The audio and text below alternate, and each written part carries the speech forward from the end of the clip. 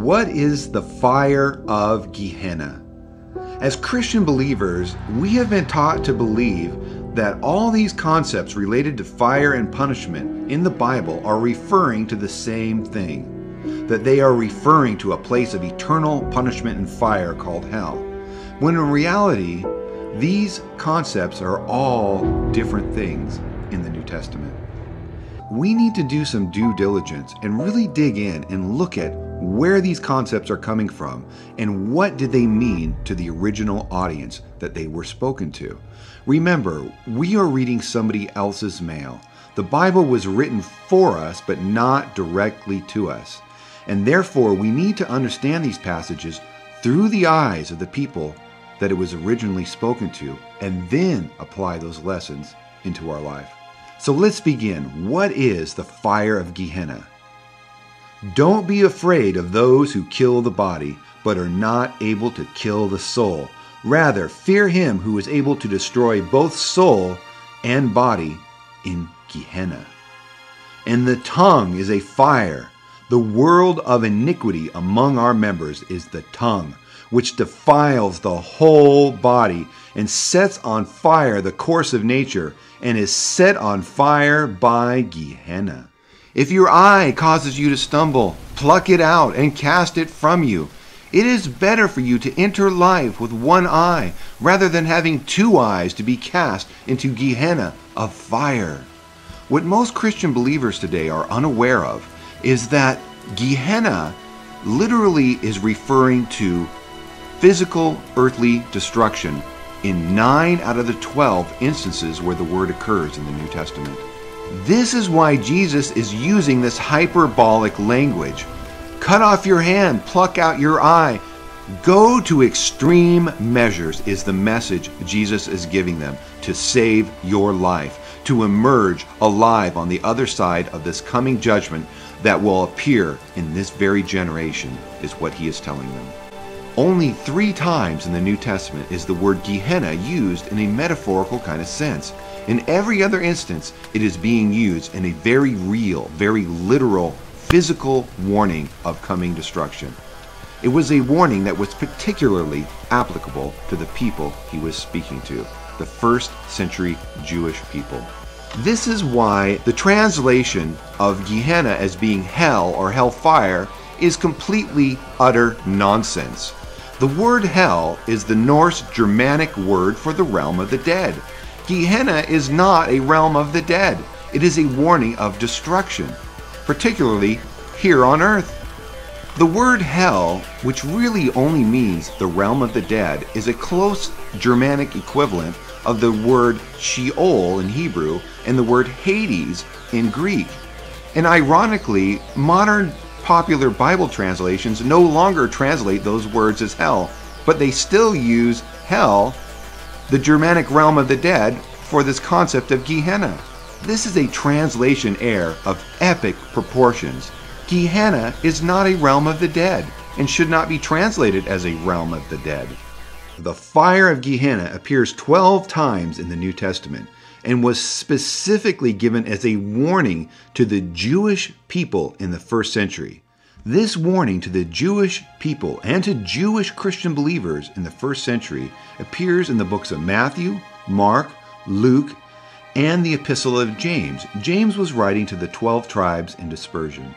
The Gospel of John, which was specifically written to Gentile Christians, never warns them of the fire of Gehenna.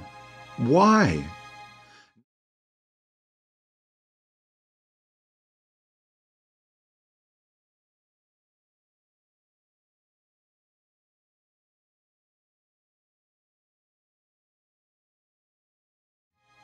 None of the epistles written primarily to Gentile Christians ever warns them of the fire of Gehenna.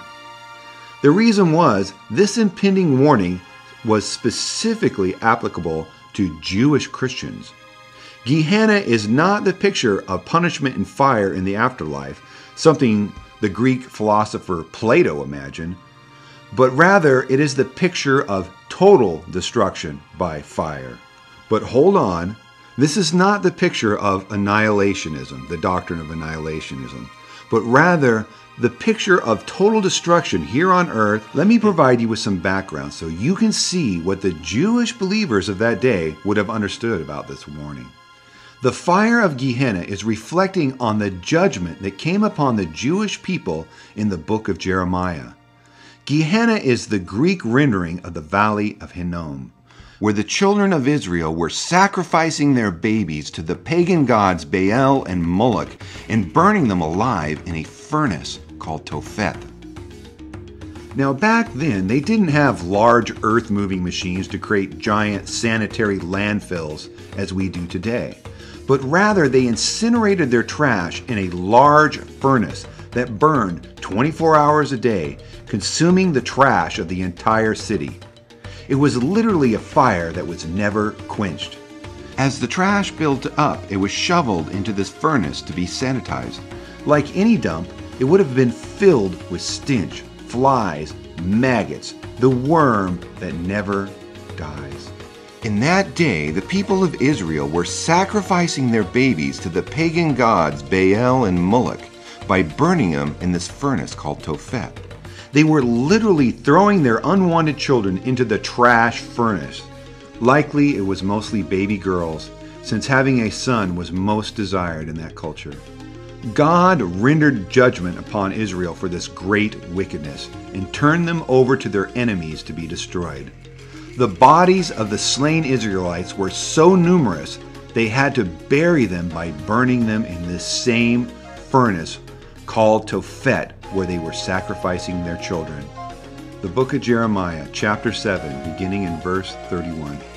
They have built the high places of Topheth, which is in the valley of the son of Hinnom, to burn their sons and daughters in the fire, which I did not command, nor did it come into my mind.